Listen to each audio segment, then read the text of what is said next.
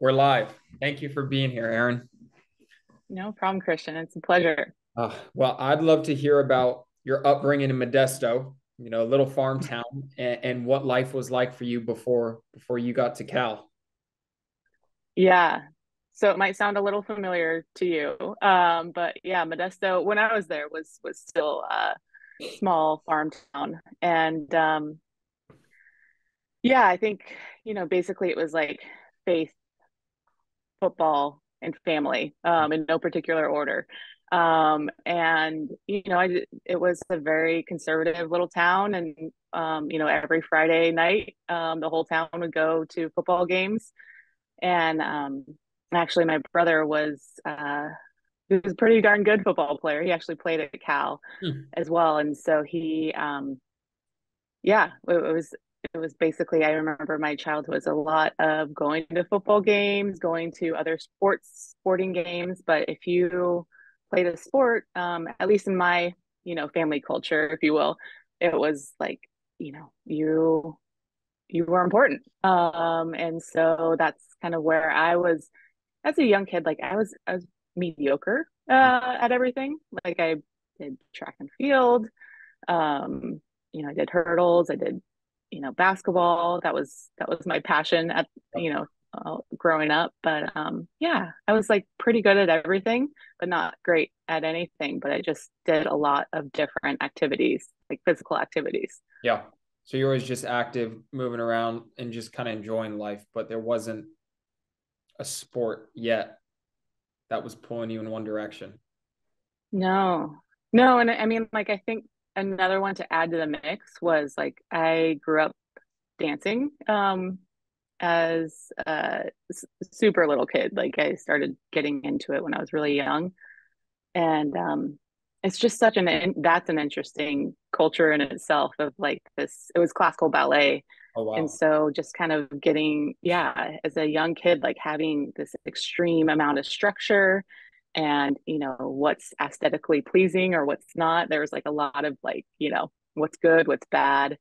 But also just really being very conscientious of particular body movements and where you are in space, I think was a very interesting part of my upbringing. And actually my brother's, he danced quite a bit when he was growing up too. So yeah, I mean, in the end, I think it really helped me and my brother get to where we were in other sporting worlds.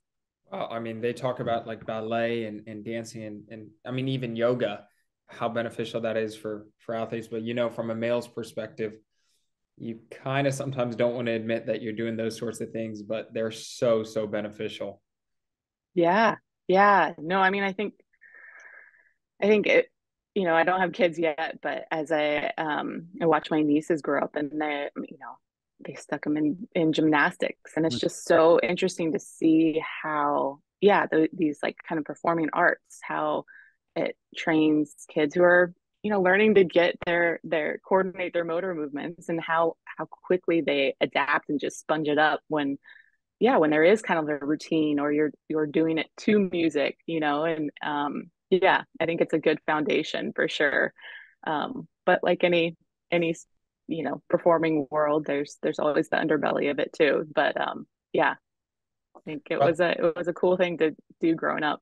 Well, let's talk the $1 million question, and which is why I have the whole podcast is what dream were you chasing? Mm, yeah, so yeah, I think that I was listening to some of your other episodes, I was like, I don't know if I was really chasing a dream, to be quite honest, when I was growing up. I mean, I didn't even dream, like I couldn't even fathom going to the Olympics. Wow. It was something I'm gonna date myself, of like a kid of the 80s. Like we had the IBM computer games where you would like press the space bar to like take strokes on. That was my only exposure to rowing, is like every time you press the space bar is like you took a stroke, and it was probably one of the most boring games on this IBM computer game for the Olympics. But um yeah, I mean, it was always just, again, like I was, a female kind of growing up in this very conservative, um, you know, masculine dominated world. And I was like, I don't play football. So what else? Like, what could I do? And I was okay at basketball. And so I just figured I would, go to Berkeley. And, at the time, my dream and aspiration was to be a lawyer. This is, endearing comments from my parents being like, you know how to, you argue very well with us. And so you should make that into a career, subliminate it into a career. But yeah, I just didn't think I really had it in me. My dad played football in college as well and rugby as well, but it was just something that I think the women in my family, I didn't really have a model for that.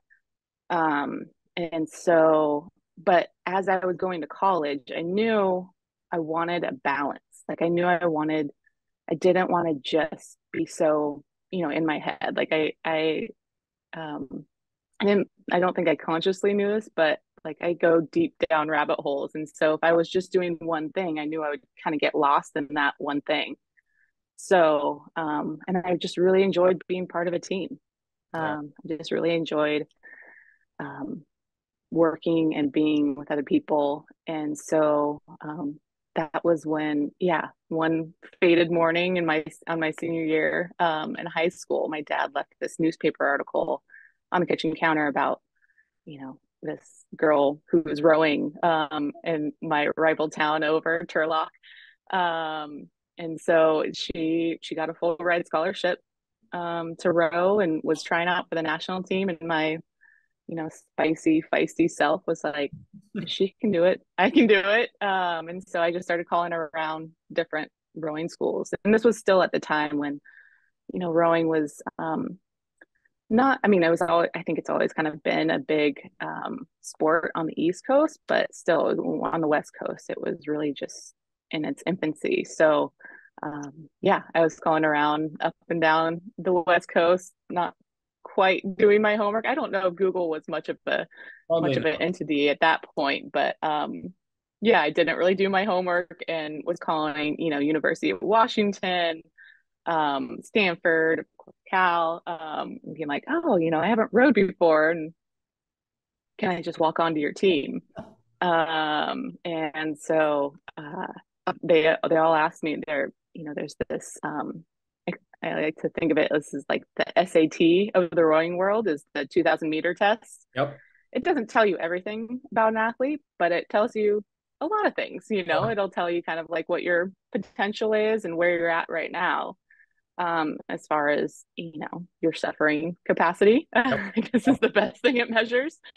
So it's like doing, I mean, the distance is a little over a mile, but it's like doing a mile like flat out. It's just brutal. It sucks.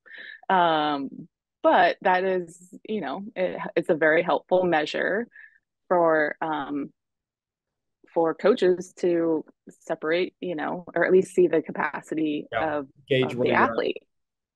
Totally. Yeah. Yeah. So anyhow, they all asked me what my 2K score was, and I was like, I don't shit, know. I don't know. I'll get back to you. Yeah, let me So go I do one. found, yeah, that's exactly what I did. So I looked around and I was like, found I found a new program. I think it was second year in Stockton, good old Stockton, California. Still the 209, but yeah, I don't need to go. yeah, yeah. Well, I went there and it was full of a bunch of lovely, humans. We're all kind of like the rejects of other sports. And and took ownership of that. Like, and that was kind of like our identity in a Sure. way.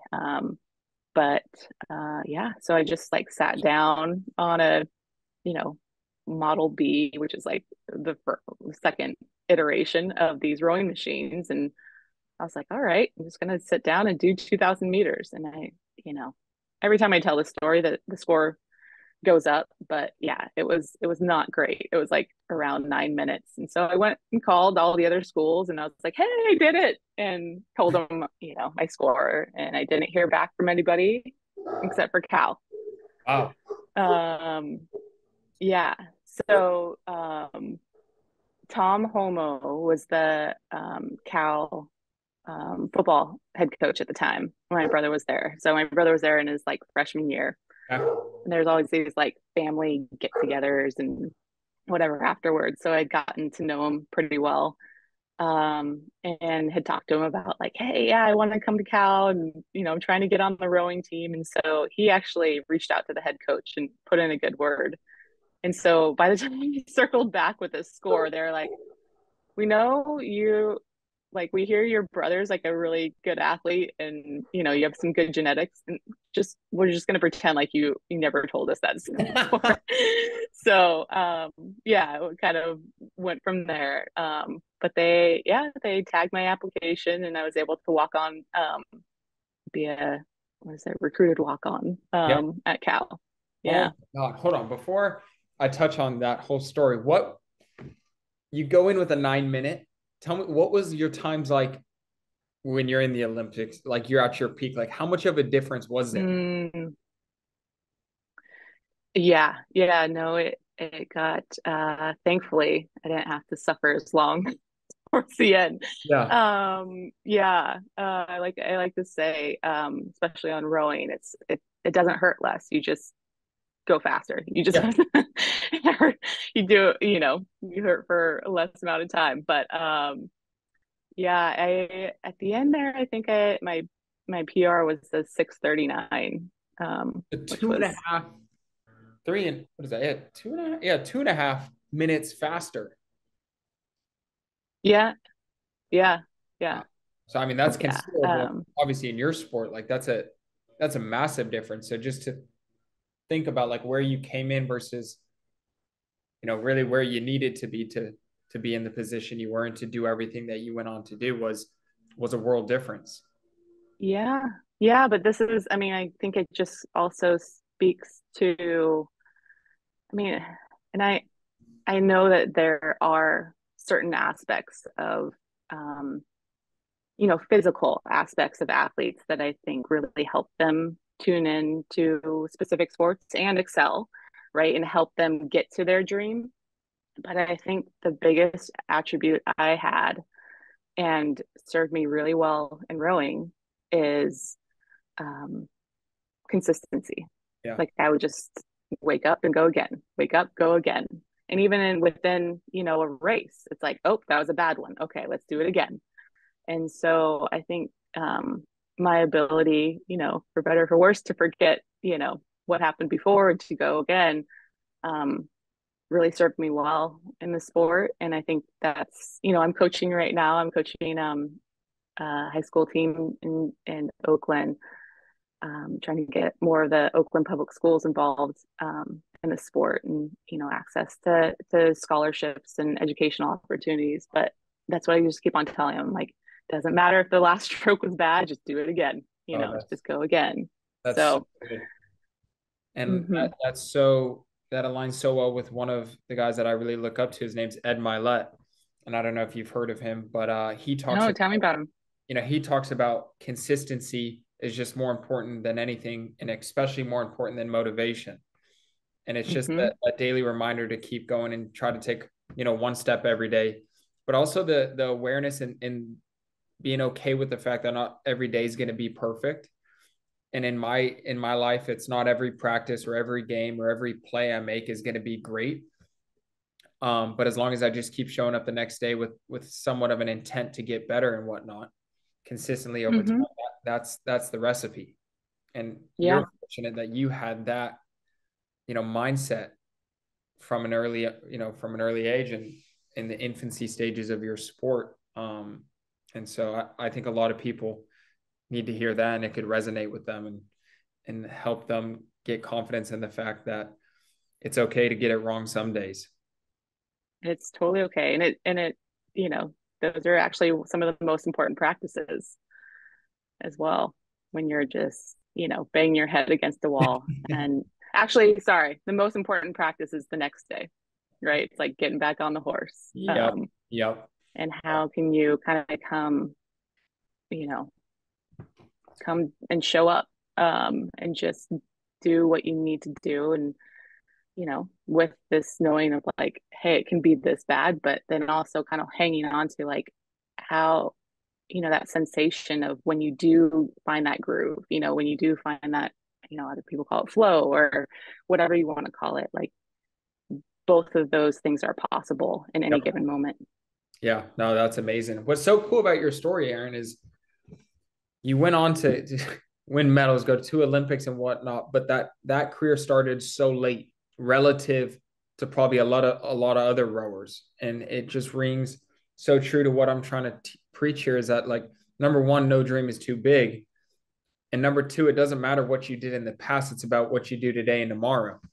Mm, I love your story. yeah. Well, thanks, Christian. And I'm like soaking in those words as I'm embarking on a new career too. And it's very humbling to be in this place of like, I don't, my, you know, parents didn't really have or at least I didn't see the female, relatives, pursuing anything this physical and competitive. And so I didn't really have a model there. And then I was also, like a kind of average size athlete. And like that, I didn't have the attributes or the model or the dream really, because I had just didn't think it was possible. But again, I think when I began to realize it was possible was when I just realized it was just a game of showing up. And the more I did that, it's not like I had to do anything spectacular. But if I was dependable and consistent enough, I would, one, earn the trust of my teammates and coach, of course. Yep. But, mostly I wanted to earn the trust of my teammates. And two, like, our body, mind, and soul like favors consistency. Like we really do adapt to things that we get multiple exposures to. Yep. So yeah, I think it is, not to undermine, I had some, a lot of privileges that allowed me to get to where I was. It's not that I was like, and, I had just general abilities and, support from family and friends and, decent background, with dancing rhythm and, athleticism. But it really, in the end, was a game of showing up.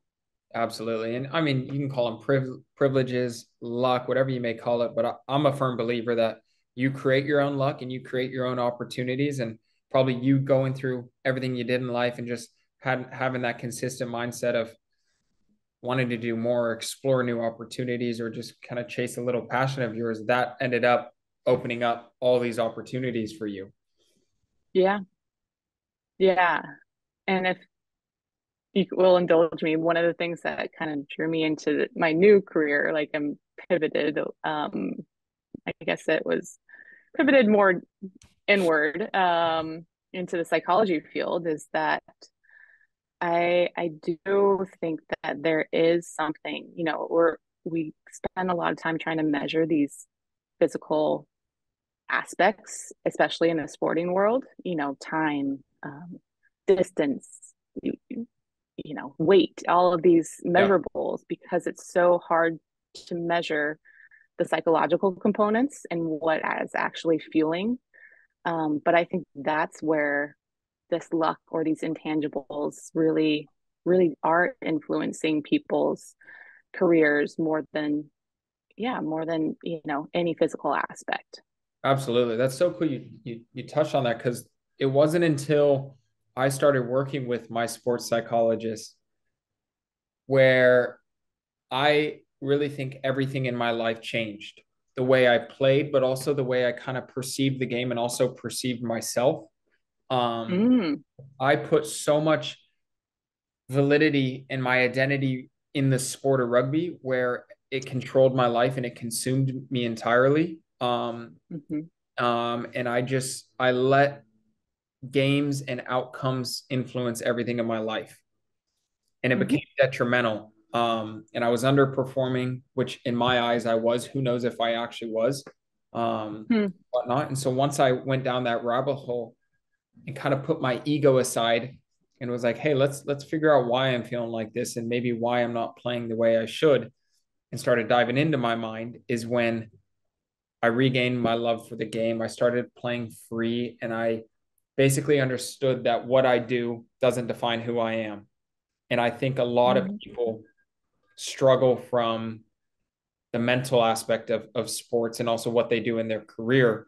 And if they can at least confront those conversations and maybe be helped with like a psychologist or somebody who really understands the mind, it could be it could be life changing. Yeah.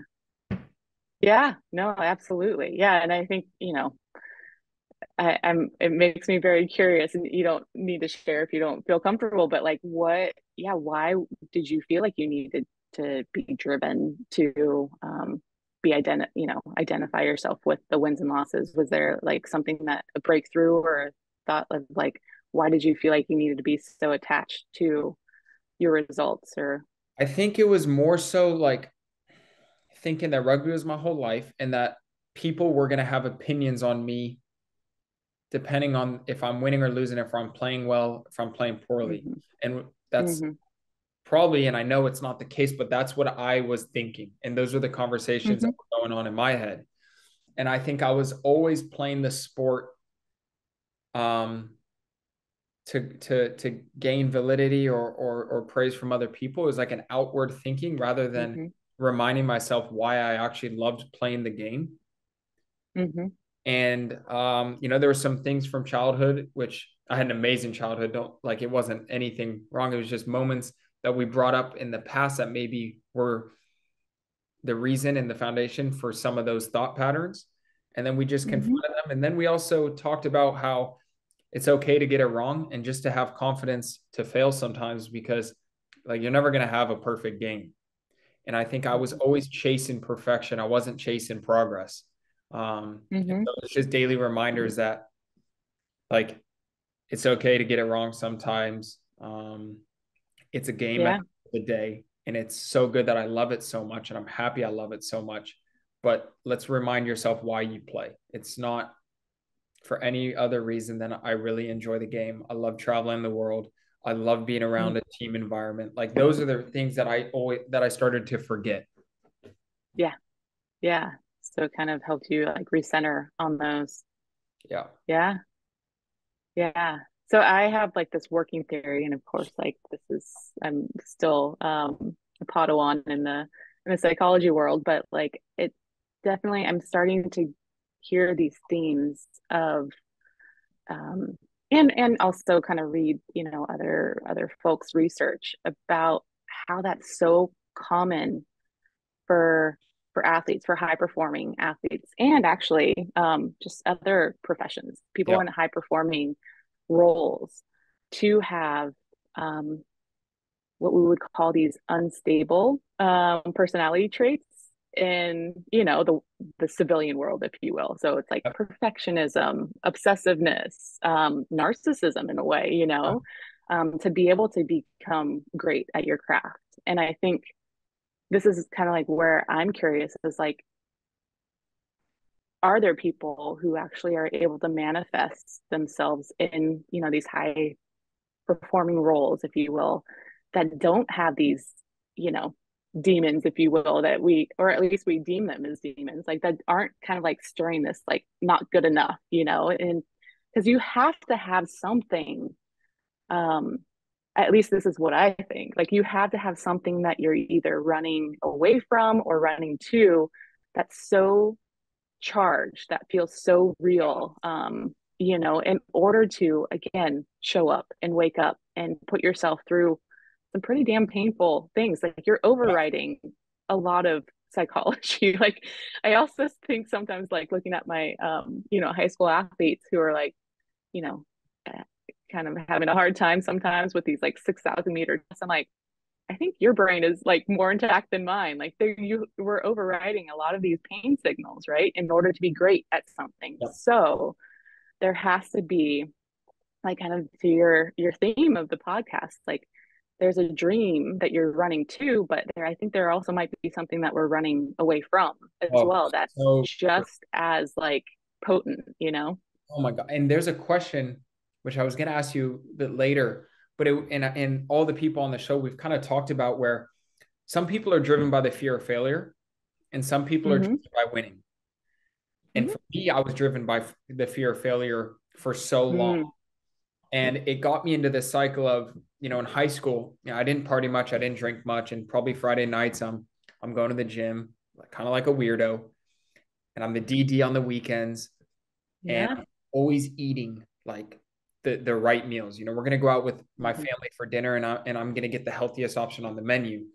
When my brother or dad maybe get a burger, and that those sort of things. Mm-hmm. And I realized, I can look back on them and be like, okay, maybe I was a bit crazy and I was a perfectionist and I was obsessed, but if I'm being honest, I don't think I would be where I'm at today had I not Mm-hmm. been like that. And that was like a Yeah. 10 or 12-year span of my life. Yeah. Um, and I do think, to your point, there's something that's bigger than ourselves. There's something that we're chasing so hard that almost gives us reasoning to some of those behaviors. Mm-hmm. I could not agree more. Yeah. I think that there has to be something that's and I really hope, I mean, maybe this is why I'm in this field. Like I'm hoping to find these unicorns that are just actually just chasing this dream and they're, enlightened, you know, best selves. Mm. But I think that story is kind of boring, to be honest. Yeah. Like Well, this, but the person that's just like totally realized and they're just doing this to find, and this was actually part of my story that I only felt that I created because I only felt really comfortable sharing this with like elementary schools. But like, yeah, I think part of it is to really see what, your body can and mind can do. Um, but I think that there's another part of it that, and thankfully, I feel like the platform is a lot more for professional athletes. It's a lot more open now to talk about the other parts that might be driving you. yeah. But I think the other, like having a full spectrum of like actually talking about, that you might be driven not just by love of the sport, like that you might not be driven by like just wanting to, really be with teammates. Like there is some kind of deeper, darker insecurities that are just as powerful. And like it sounds like you are still like solidly in the journey and like following along. Like that can only get you so far, right? If you're feeling that or feeding that wolf, if you will. Yeah. Yeah. You gotta find another way to kind of like still hang on to that wolf. You're like, that's still part of me, but how do I kind of like feed this other wolf as well? And that it's such a fine balance. And I think, to touch on that, I'm at the point where, like, rugby is also a platform for me to do other Mm-hmm. things. And so for me, it's like the podcast, like it's an amazing platform where I can share my story chasing a dream and hopefully inspire someone else. And so Mm-hmm. now that I know that, and I do believe in that, that is adding like a good light to everything, where now I'm chasing something for that regard, not just, that little wolf talking to me that is the darker side. Like there is somewhat of a balance now in my life between the two, which there wasn't before. Yeah. Yeah. Nice. Yeah. Yeah. And whether it makes sense to you, it makes sense to me. It totally makes sense to me. Yeah, it totally makes sense to me. And I think, and this is part of was part of my journey of like afterwards kind of had a really brutal time transitioning from this um I think it's an identity is part of it, but the structure of the everyday, like I had structure and I had community around me every day. And so when I decided to retire, um that was probably one of the more challenging periods of my life. And just trying to find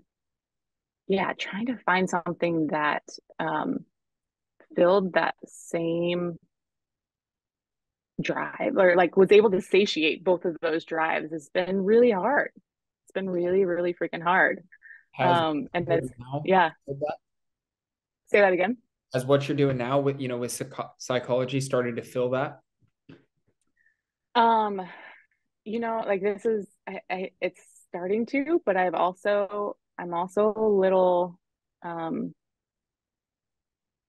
hesitant as well to like go so deeply down the rabbit hole, if you will.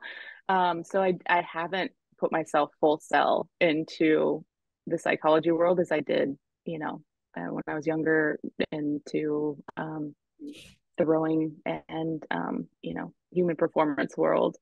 um I think, yeah, it's something that I'm like working through. It's like it's okay, like, you're that you said you learned before, like you can fail. You probably, it's always worth just trying your best. But I also wanted to see if like I could hang on to a little bit more balance, whatever that may be, with family, with friends, with just doing things that I actually enjoy versus just, as I'm sure you are, would be, this would sound familiar to you, but like, waking up at 5 a.m. and doing an extra workout, or waking up at 5 a.m. and reading another journal article, or, you know, doing that extra mile versus actually just kind of like integrating with people around me. I lost that. Like I lost, I didn't prioritize the other parts of myself, and my relationships, while I was training. And that was something that, I think I regret. Um, but I also think with regret kind of comes like, shows me what I value. So, Absolutely. um, so the long answer is like, no, it doesn't feel satiating. Because I love to like just go deep into something, but I haven't really allowed myself to. And so I'm just kind of like experimenting with, can I hold multiple things at once, versus just going so deeply into one thing. Well, So maybe we'll see. maybe you just haven't found that one thing that you're ready to dive deep into. True, true, maybe. Yeah, maybe. Um, yeah, I don't know. We'll see. I think there's been plenty of things that, um, and also, this is the other, I think this is the other part of luck, if you will, or, the collective unconscious, whatever you believe in. But, it really, no matter if it's a sport or your profession, like there has you, in order to kind of maybe not even start, but stay in it, there has to be somebody that's, like your champion, or that your mentor, or somebody that you even aspire to. Like even, that's why I think these ideas of um, these sporting gods, if you will, sometimes it's better just to not meet them, to just kind of like hold them in this idealistic fashion. But I haven't really found my psychology god, if you will, and that, I think that's okay. Like I think there's people I admire, but no, yeah, I just think that the field is so vast, and more than that, I don't know if that's as important as like really finding, yeah, just finding how, the connection with people right in front of you too. I But it's, yeah. What were I you saying? and so I listened to the Big C Society podcast with you and Robert Paler. Oh yeah. Robert and I are great buddies. I went to high school with him, Hmm. played rugby and football with him, and then at Cal is when Rob got injured. And so when I got injured, and it was an ACL, so it's minimal compared to what Robert went through. But I thought my life ended, so to speak, my career and everything and whatnot. And I had a conversation with Rob, and he's like, dude, it could be a lot worse. And he reminded me, like every day, look for start thinking about the things that are so good in your life. Stop just thinking about the things that aren't there, or the things that you want. And that reminded me, when I'm having conversations like that with myself, or things may not seem so perfect in my life, I just have to remind myself that I've got so much more than I actually realize. Um, and to hear Hmm. from a guy like Robert, who turned his situation from something devastating and tragic to something just miraculous, is always a constant reminder. I loved his piece and his advice to me. Yeah. Yeah. No, that is, I mean, it is extremely powerful. It's one thing to hear the words, and I imagine, you just knowing, him and what like a solid human being and character he is, like just his actions speaks so much more powerfully than but those words are pretty darn good Yeah, too. no, But yeah, he speaks pretty well. We've been on some of yeah. these like tangents, but I'd love to segue into your time training for the Olympics. Um, Mm. and you started at Cal, and now you're in the deep end of rowing, and what your life was like, and when was it that you knew, there was a potential career path in the sport? um Career is a heavy word, especially in the Olympic sports, or at least in my Olympic sport. But yeah, I guess it was was definitely a career. Just we it's a very amateur sport. I guess that's why I kind of laugh at that. Whereas other sports like snowboarding and swimming, like you can actually legitimately, and rugby, you can legitimately make a career out of it, and life. But for rowing in the US in particular, in other countries it's very different. But I just did it, again. I think there was a couple things feeding this. Was, I walked onto a damn good team. I had no idea. But again, this was something that was just luck, or you know whatever it may be. The Cal had a new coach at the time, Dave O'Neill, and he brought the team to its first NCAA. Well, sorry, excuse me. I think it was like second or third NCAA championship, but we had kind of had a drought for a while. And then after that, he just kept on building a team, recruiting internationally more. Some of my dearest friends are from Serbia and different parts of the Eastern Bloc over there, and we had a stacked team. And so by the time I reached my senior year, we were we were kind of like an all-star team, if you will. We had like Canadians, Serbians, other kids from all around the country that were really freaking good, and strong. And so, yeah, 2005 was the first year we won NCAA's, and that kind of put us on the map, especially with national team coaches, right? That kind of piques their interest, like who's in that boat. And I was like one of, I think we had like half the boat was, you know, people from the US. And so he would come to watch, and them, I was in the back of the boat. Again, I'm like extremely undersized for a rowing athlete. And so he would kind of come to watch them and became friends with my coach. And then I just remember kind of being like, yeah, I don't know. Like I feel like I don't really have a chance. But I'm gonna try to get noticed. And one of the um Davoisms, I mean, as any good coach, he has like the one for the gippers. But he would always say, like, if you want to be noticed, do something noticeable. And so again, I couldn't do anything about my size, but I knew that this rowing machine was really weighty when it came to whether you would get into a boat, get into a school, be noticed or not. And so I just started training my ass off on the rowing machine and getting um, pretty decent scores. And then I think another thing that one of my mentors at the time, Megan Cook, she was like a senior, just took me under her wing, another kind of smaller athlete. And she basically said, you don't have to be the fastest one in the boat. You just have to make other people go fast. And so that was what I did. Like every boat I went in, I wanted that to be their fastest and their best piece.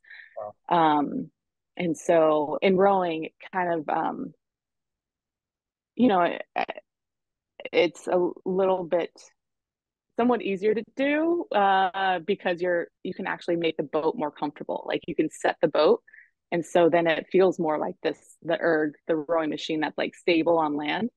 And one of the things that's so tricky about actually being on the water is like it's tippy. Like we're in these like skinny boats, and to do like very precise blade work, like it's hard. You're like slapping the water, and every time you like hit the water, you get drag. And so I just learned how to set a boat and basically make it feel really light and easy to keep going for the big engines that were usually in front of me. So that seemed to do.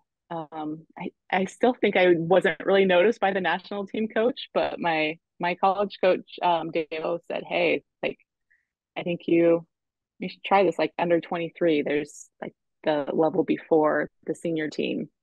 You should try it out. I mean, what do you got to lose? Like you Yeah. weren't even thinking, it wasn't even on your radar before." So yeah, I went out there.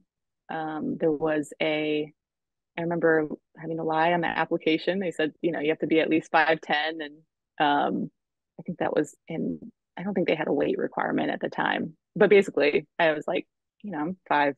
I like to say I'm 5'9", but you know, 5'8" and something. But yeah, I just was like, yep, 5'10". I think at that time I had like a 655 erg, and I was like, come at me, like Yep. like, and so just showed up, and obviously I wasn't quite as tall, but just again showed up every day, worked hard, and at the time, again, it was just like a little bit of luck or whatever it may be. The U.S. rowing development wasn't really developed. There's like 10 of us trying out for, we couldn't even make a full boat. So we entered a four, like a straight four, which is it's like it's kind of like a bigger boat, but they're super fast, super tippy. So it was kind of an interesting boat class for us to enter when, yeah, we're not super experienced, but somehow I ended up at stroke seat, which is the, you know, well, I guess it's technically the back of the boat because we're going backwards. But that's the person who just like sets the pace, sets the rhythm and all that. And yeah, at under 23 is like I think we were last off the line. I mean, that's probably a good guess. I'm usually last off the line because I just don't have the power. But then just kept on chipping away, and we won in under 23s, and so I think that's what got me a bid to try out for the senior team. But I like to say, like, they never really kicked me out once I got to Princeton to the training center. And yeah, it was challenging because when I walked onto the senior team, they had just set a world record Wow. So for daunting, kind of.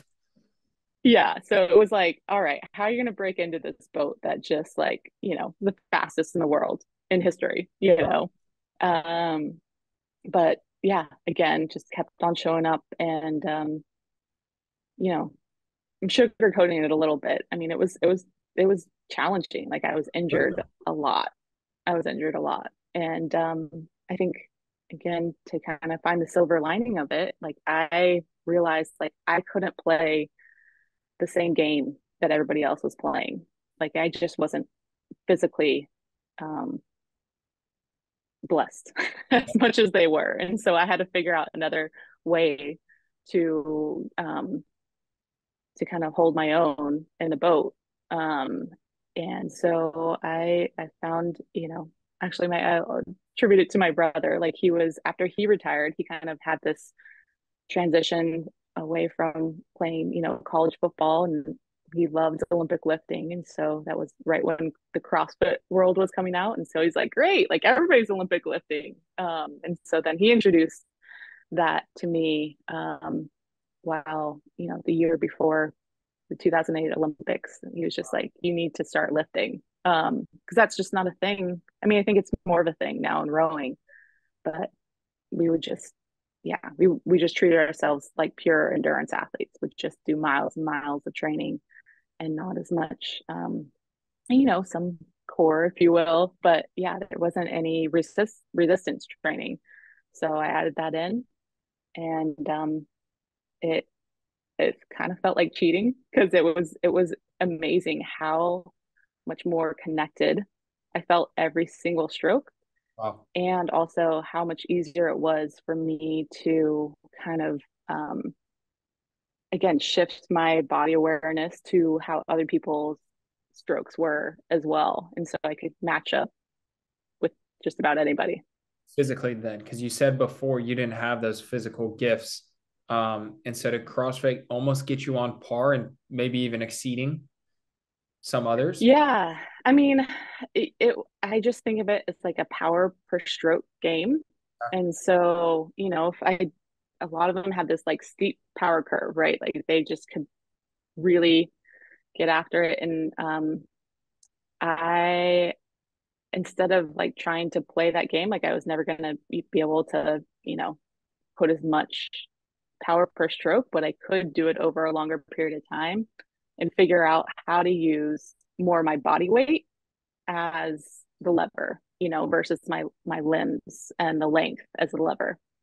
So I was able to, yeah. And I still have been, I'm trying to teach my kiddos, uh, you know, rowing, the high school kids. But it really does, it is such a game changer once you start to work with your body versus just trying to muscle it, and just trying to like, that's exhausting, and obviously it takes a lot more energy. So once I was able to really figure out, I think the Olympic lifting helps, but I also think more than that, like the gymnastics part of CrossFit really helped me to Your know awareness. how to use, yeah, my body weight. And yeah, Was probably a it, combination of it. yeah, but was it just rowing in your life? Or given that, rowing wasn't a career, like you said, were you working on the side, Mhm.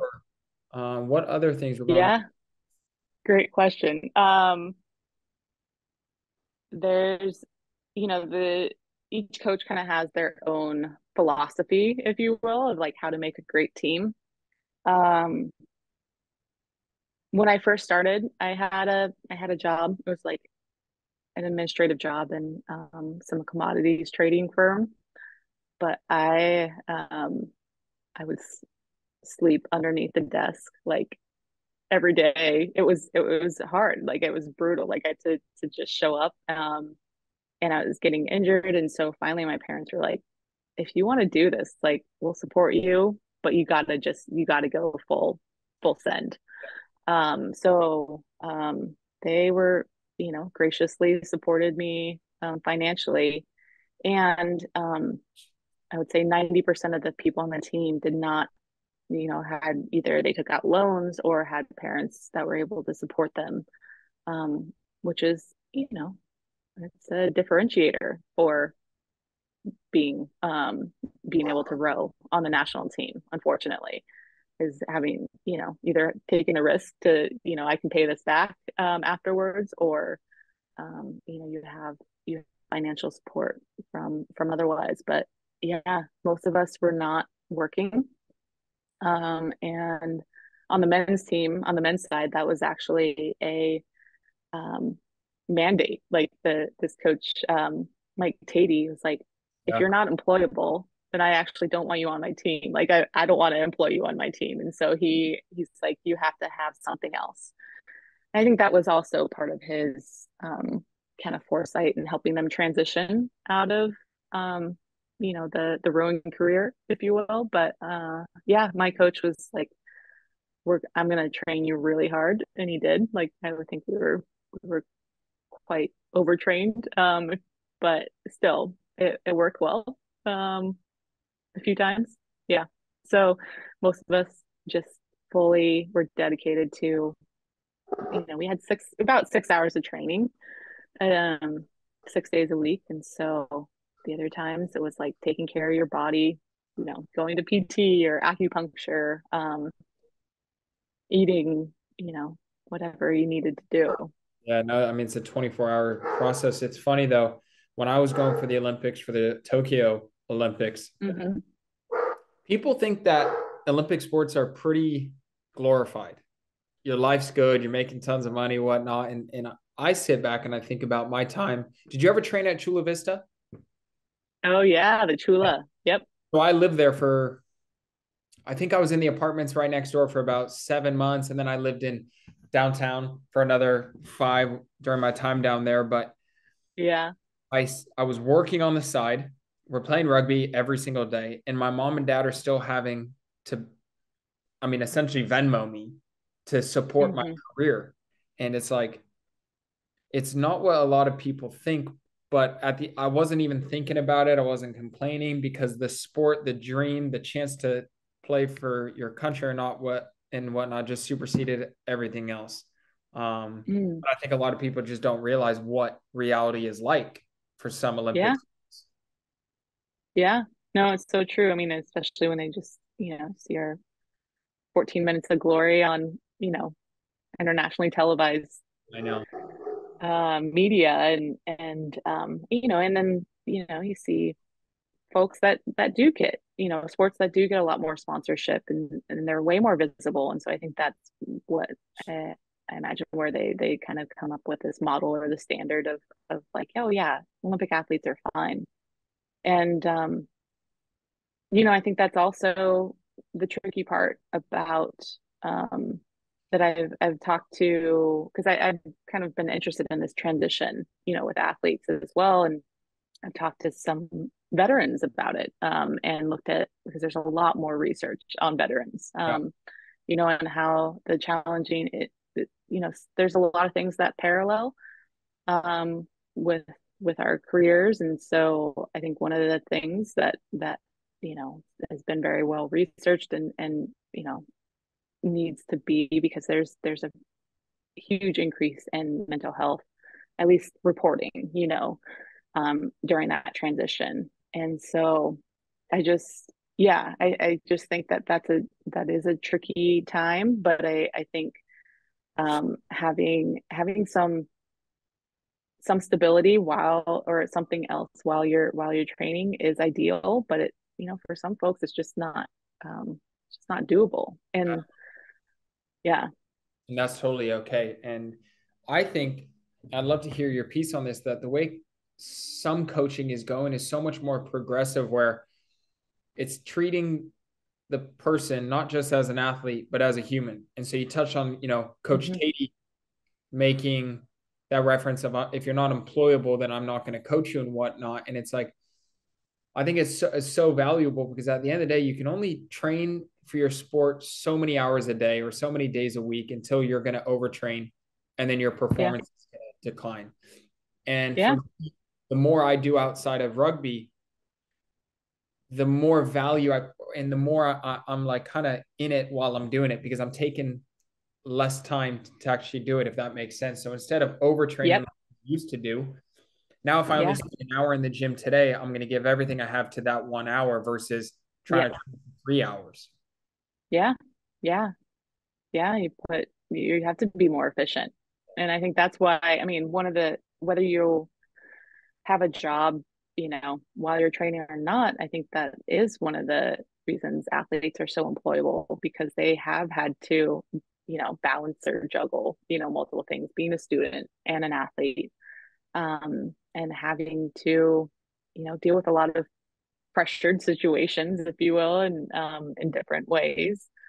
But I think, and this is honestly kind of where I have I've made this error on the other end of the spectrum, but I think we all kind of have this Cartesian error of like if we spend too much if we don't pay attention to our body, then that will, go away, or we need to put all of our energy on our body. And then what happens to our mind and soul, if you will, or spirit? Like it's just we're not separate pieces. No. It's all one thing. So it totally makes sense that yeah, if you're able to like feed other parts of you, then you're just more effective.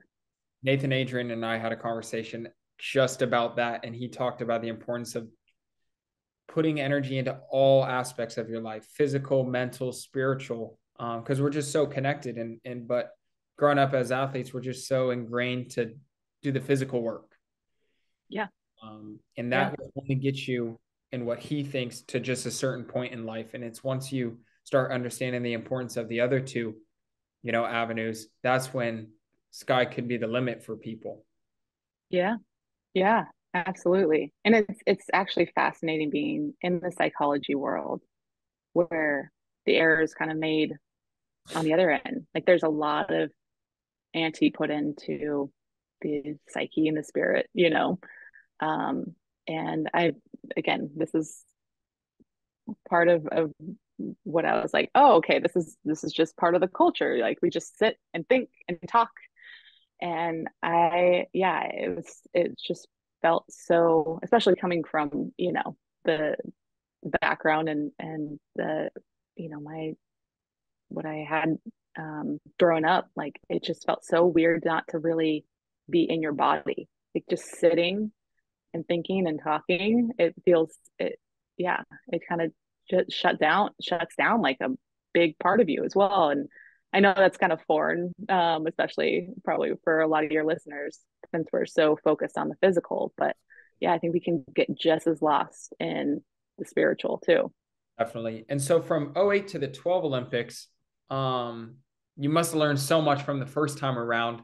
And how did your training evolve? Where was your mind going from one to the other? Mm-hmm. I mean, I'm sure you matured so quickly during that time, but I'd love to hear some of the lessons. Yeah. After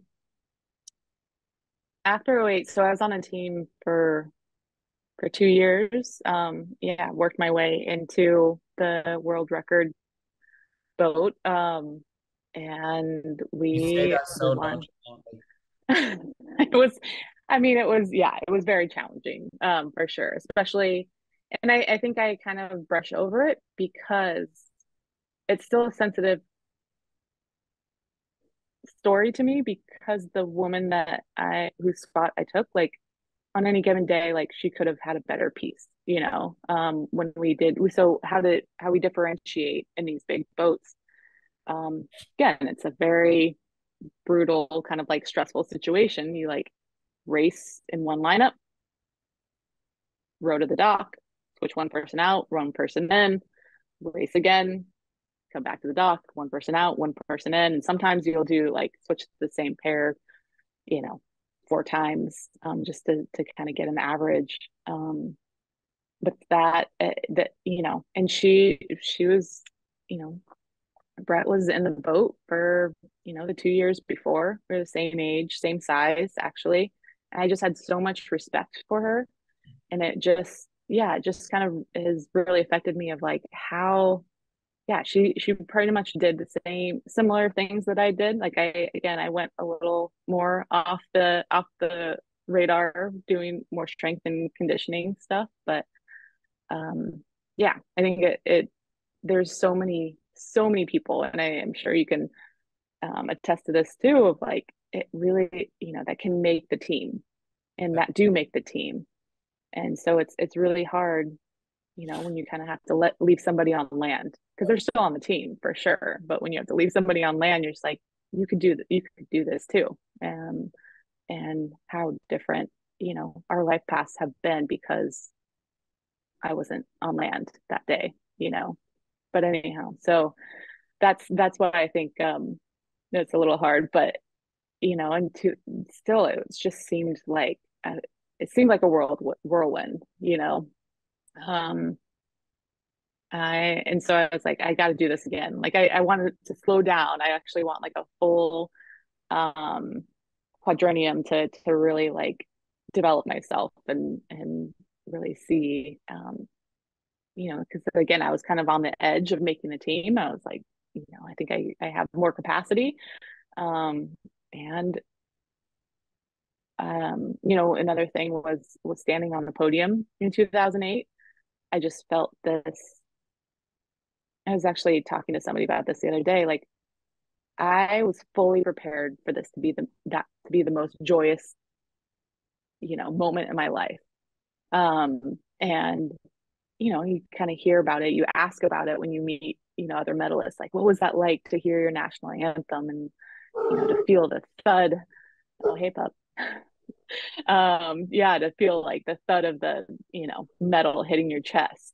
Or actually usually it's your belly because they're so long. But um, and it is like this otherworldly experience of like, you know, it, but the thing that I was not prepared for was this immense sense of loss Wow. as well. And Wow. so I felt this like full spectrum. Like I had, the joy and the like, holy shit, this is really happening. But I was not prepared for this, yeah, sense of loss. And like, it, I don't know if it was emptiness, but it was definitely this like, um, yeah, unfulfilled. Like it felt like unfulfilling. And I was like, oh, I must be doing this wrong. Like I need to try this again in a different way. Because if I'm on the podium, like where everybody just hopes and dreams to be, and I'm not totally fulfilled, then shit, like what else is there? you know? And so that was another piece of me that drove me to do another quad and train. And yeah, I learned um I think that quad was interesting kind of in reflecting on our conversation so far because I went way more inward. I started kind of walling myself off to more friends and family and just became very, very single minded. And it was damn effective. Like I was one of the fastest people on the team, and I didn't have this. I didn't have the seat race before the 2012 Olympics. I had a seat. I actually had the choice of what race I wanted to be in. Um, And so then, as fate would have it, in 2012, there I was on the podium again, hearing the national anthem. Felt the thud of the London medals were even bigger, and so I was like, okay, now I'm really gonna feel this like in the gut. And I did. But I remember looking over at my teammates, just like these huge smiles on their faces, just almost like you know vibrating with um, this excitement and I remember they were crying. Some of them were crying out of what I perceived as joy, and I've had some conversations with some of them afterwards, and it was just like, yeah, that was like so awesome, right? And I was crying out of like again this fear of loss of like it's not everything that I had hoped it would be, which is such a like hard story to tell, I think, especially on a podcast to dream. But I think there is a very hopeful message in it, in that like I I think that um there's there's again like I think what I was fueled by was this insecurity, and to feel this like sense of, okay, now I've made it. Now I don't need to, you know, work on being better. Like I've made perfection, if you will, whatever that may be. And so I just wanted that sense of relief and from that, you know, unending drive, and I didn't get it. And so I think the beauty of it is just that there's so many different ways to fulfill yourself, and you don't need to get to the top of the podium to do that. Um, and I had to learn the hard lesson of like, okay, I'm just gonna, yard sale everything and try to get rid of this like sense of insecurity, and that's not it. So I kind of feel like I'm you know sometimes I think of it as just like, you're climbing this mountain and you made it to the top, and it's amazing. You have this amazing view and perspective, and still you get to walk down that mountain. There's still a huge journey ahead of you. When you think, climbing up was going to be the hardest thing, but climbing down is pretty darn precarious too. And then when you're at the bottom of the mountain, like looking up again. But I think as far as I can understand in my almost 40 years on this earth, like I think that's the journey. Like how many times can you kind of make that trek, and what lessons of like humility will that teach you? And I got a big dose of humility on top of the podium for sure.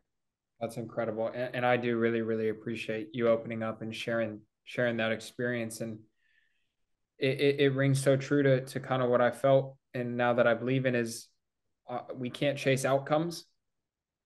And Mm-hmm. there's science and research behind your brain chemistry, pursuing goals versus when you achieve goals. And the amount of dopamine release when the outcome is achieved is far less than the milestones chasing the goal. And, Mm-hmm. and so it's like everybody I've talked to now, we've done about 15 of these. They talk about falling in love with the journey and the process. Um, Mm-hmm. my buddy Nate Ebner, who went to the Olympics for rugby, and he also won 3 Super Bowls with the Patriots, and he played in the NFL for 10 years. He goes, dude, Olympics, they come and go. Super Bowls, they come and go, and they're all cool. And each one's special and unique in their own way. But if you're not enjoying the journey and the process, then you're never going to appreciate anything else. And so that Mm-hmm. just reminded me of his words to me, and I feel for you in that moment, because Yeah. a medal Well, you has don't have to feel too bad for me. no, but it's always been a But dream of mine to be on a yeah. podium and win a medal. And Mm-hmm. when I didn't get named to the 12 for the Olympics, part of me felt like my life was over. Mm-hmm. But the next day, I got a call from the national team on the other USA team, because there's 2 variations of rugby. There's like tennis has singles Sevens and and 12. doubles. We Mm-hmm. got sevens and the other variation. And I got called up to that national team. And it just reminded me that, when one door closes, another opens. Yeah. The only thing I can do is focus on waking up the next day, putting one step in front of the next. And that was a good kick in the butt for me was, you know, outcomes don't define who you are, and being named or not being named to one team isn't going to dictate the rest of my life. No, no, not at all. And, you know, I think kind of like touches on this idea of like worth, and at least for me, like in kind of like, am I am I worth as much if I don't make the team, or if I don't fulfill other people's fantasies, um, because again, I imagine plenty of women on my on in my family who had the genetics, and but they just didn't have the opportunities to do this, and so it felt like I was holding a lot of their hopes and dreams, to kind of become this sports star. You probably um inspire people to do that. Just what's think that? of the amount of women that were watching you receive your medal, especially your mother. Like, you may have felt lost, but I bet you they felt so filled and so happy. Yeah. It's like, that's where I realized it's Yeah, always about me. that's a beautiful way to think about it. I appreciate you bringing that in. Yeah. Yeah, and it slays me because she still has like a picture of the medals on her phone. I'm like, mom, bro, like that was like 10 years ago at this point. But it really, I think, yeah, you bring up a really good point, is like it maybe the fulfillment in that phase of my life was more external, for other people, and that actually makes me feel okay about it. Yeah. And I But never realized that till I worked with a psychologist. And he's like, dude, think about how proud mom and dad are, even in yeah, your darkest moments. And I'm like, yeah, I mean, they yeah. tell me all the time how much they love me and how proud they are. But I used to always put it in one ear and it goes out the other. And now Mm-hmm. I'm starting to Mm-hmm. realize that it carries a lot of weight. And there's going to be a day where they don't get to tell me that. And Mm-hmm. so I need to start appreciating it now. Yeah. Yeah. No, that's very true. It's very true. And I don't I want to hold on to that and not undo it because I have a tendency to kind of like look at all angles of things. But I also think it is hard, sometimes harder to find what fulfills you, like and you're kind of saying like, yeah, it's this process and it's not going to be one moment or one thing. It's going to be totally fulfilling. But I do think, and then you go, again, we all have colorful childhoods in some way, shape, or form. But like I do think sometimes, especially in our Western culture, it's easier to fulfill other people's fantasies than your own.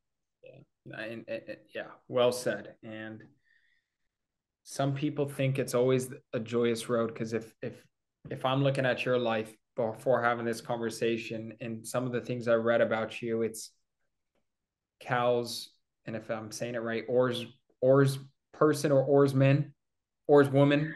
Or I as don't woman, yeah, know we'll what the make it right up. word We'll is. make it up as we go. You're basically, Yeah, you're the most decorative oars woman at, from Cal, and you're a two-time Olympic medalist and all this stuff, but you still experienced a lot of setbacks and a lot of emotional turmoil, which nobody would even think, nor yeah. they Well, would have taken a moment to think about that. And it's like she's winning medals and all that, and her life is so glamorous. It's like, hey, yeah, at the surface, there's more to the story.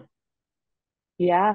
No, there always is. That's kind of another reason why I went into the psychology field is like I get the pleasure of knowing the depths of a human rather than just their surface. Yeah. I get to sit with people and really kind of understand, or at least try to understand and help them, even more importantly, help them understand their story, and I just think that's like, it's so awesome because yeah, it's never ending. Like the surprises are never ending because you're just like, I would not, I mean, the beauty of humanity, but also the darkness and the horrificness that of what people can do to other people. And it's just like, it's just beyond, yeah, beyond my experience. I think that's why we read books or watch movies, because it's just like trying to learn from other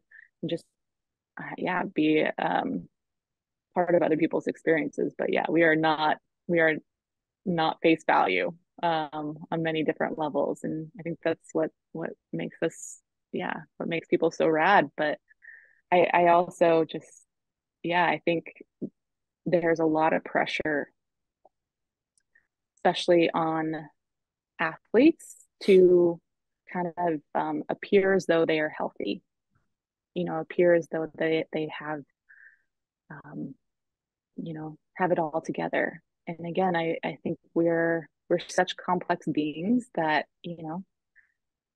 the reason why we might be so structured or ritualized and rigid is because we're protecting ourselves from some pretty weighty like feelings of uncertainty and insecurity, and we might not be, our healthy habits might not be fueled by healthy things, so yeah, I think that's why it is interesting to kind of compare professional athletes to other professions, if you will, high performing professions, because like we've kind of, it sounds like your experiences as well, like it isn't as financially stable. Like, why are we doing this if it's not going to, feed ourselves or our families? There's something deeper. We aren't going to get, VA benefits on the back end. There's nothing in it beyond the moment and moments, as you're saying, of glory, of um, you know, brutal pain, and yeah, but there's something richer there than any material things can really fulfill. Is really a, I think the story that I can kind of find in it. Yeah. Before we wrap this up, like, would you go back and change anything now? Mm, yeah, I think um yeah, I think again, regret is a helpful emotion. I do think, of course, it's hard to change one puzzle piece because you're gonna have to redo the whole puzzle, or will it even fit, right? But um, I do think I had wish, and I'm trying to do it now. Wish I stayed more connected with family and friends, um, and kind of kept those relationships more nurtured. And so yeah, I just think I became very, very internal. And again, I don't know if I would have been able to do what I did if any other way, but I do, again, I think all the fables in the world and all the cliches are true. Like it really is the relationships that matter. And so if I just wish I had tended to those more. Beautiful, Mhm. beautiful said. I want to end this on a very light and positive note. And there's a Okay, sorry, funny. I'm like bringing you into I the know, darkness, I know. but No, yeah. no, it's amazing. But at the end of the day, everything that we've touched on is real and honest. And I wouldn't want to have conversations and have a podcast that's any different than reality, because that's what I'm trying to uncover is what it takes at the end of the day. Yeah. Um, is there any funny rowing stories you have for me? Did the boat ever tip over once? Like, Um, I mean, it tipped over a couple times, there you not go. too many times, thankfully.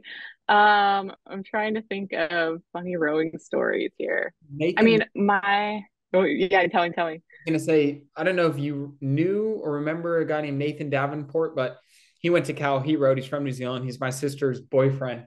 He was telling me that Uh-huh. they were in New Zealand high school, about to go to college, and brand new boat, and they started walking with it, and they dropped it and shot in like whatever carbon fiber boat that's X amount of dollars, and he was It's like just a cool 50K. something like that, You and just dropped. Yeah. he was like, oh shit, and their faces, and so that was one funny story I've heard. Yeah. Yeah.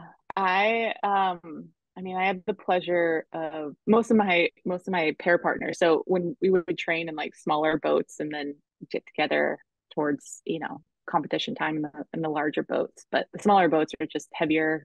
You had to have more skill. And so they basically coach you.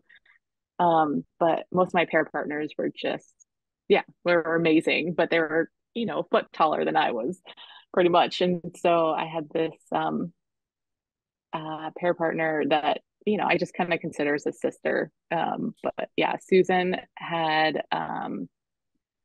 she just would, she had the best and worst sense of humor and would just uh, cox the boat. Cox meaning like coaching the boat and when we're rowing, like in different accents. And it would just drive me so banana. Oh, I really? don't know if you can pick this up. Like I was just like in a very intense in the boat. And so I just get so pissed. And it's like, it's actually, not PC either. Oh, As we're rolling around and these international competitions, and she would just be like talking in different accents, and I was like, bro, like just lock it up. focus, Just focus. focus. But yeah, she always brought the joy, and I at the time, yeah, it drove me nuts. I was like, you're totally not like keeping your eye on the ball here. Like, get your shit together. But yeah, she brought laughs to everything that we did. Yeah, some of them totally inappropriate, but yeah, I think I can't put my finger on one situation, but it is good to have some levity in these super intense situations. But yeah. Well, that's good. We all need someone like that in our life, and I could name a couple teammates that are borderline. They need to watch what they're saying, but at the end of the day, they're giving me a laugh, and sometimes they take the pressure off of the situation and just remind me that sometimes in life you need to have a good laugh, and it's not all pressure, and sometimes it can be fun and games. No, yeah, they're definitely important parts of the team for sure. I mean, there's so much like use in humor, especially when there's pain Yeah, no involved in kidding. all of it. You gotta, if you're not crying, you gotta laugh about it. Well, this has been nothing but incredible, and I see the sun shining behind you. So you've got a beach I to attend. know. Yep. Yep. I wish you a Rough life. Christmas. Thank you. Very You as well. well. You as well. Thank you so much for reaching out. It was, Yeah, yeah, no, pleasure to talk to you, it's so hear a good to little talk bit to you. more about your journey. Yep, yep. So, It's yeah, being raised. yeah, you were in the middle of it. I know. Where are you now who are you playing for and where are you So my training? professional club is in Houston, uh, Mm-hmm. and then I'm still with the U.S. national team. We were over in Dubai in South Africa for almost 2 months, about a month ago, and unfortunately, the last game we played, we tied to Portugal, which means we didn't book our ticket to the World Cup next year. Oh, But yeah, yeah. it's part of the process, and so the next World Cup will be 2027 in Australia. And for me, one of the biggest dreams I've ever had is to play in a World Cup. And so we talk about my dream, and that's a big part of it. And so, the next 4 years, whether that's moving overseas to Japan, France, England, or something, and continuing my development and chasing the game to the highest level I can, that most likely is in the cards. Yeah. But immediately it's getting back to Houston next week and getting into preseason and starting the season, and then hopefully building the national team to a pretty strong position for the next World Cup. Yeah. Yeah. Uh, it's brutal, but it teaches you patience and Oh my God. persistence, whether you want it or not. I know, and it's so out of my control, and I can Hmm. focus on kind of getting myself in the best position possible to give what I can to the team and put our team in a good position. But yeah, it just reminded me that there's a lot in life I can't control. Yeah. Yeah. Well, it's very, very cool that you're kind of reaching out and using your Cal network and everything to kind of fill this part of you as Yeah, well. this is a So big passion of mine, and so Cal is Cal and has some pretty incredible people like yourself. So I've been fortunate to be connected to a lot of people. yeah. Yeah. Well, right on. Well, happy holidays Thank you. and enjoy your down week. Yep, Um, time's enjoy ticking. the ramp up Yeah, and and go all Bears. the in-betweens. And go Bears. Okay, Exactly. Aaron, thank All you right, so much. Christian. Pleasure. Yep. All right, guys, I hope you enjoyed the video. Don't forget to like, to subscribe, to comment on this video. Let me know what type of people you guys want to see next. Whether it's more athletes, is it a businessman or woman? Is it a health and wellness expert? Anybody. I'd love to share their story. I love sharing stories about chasing a dream. And together, let's change the world.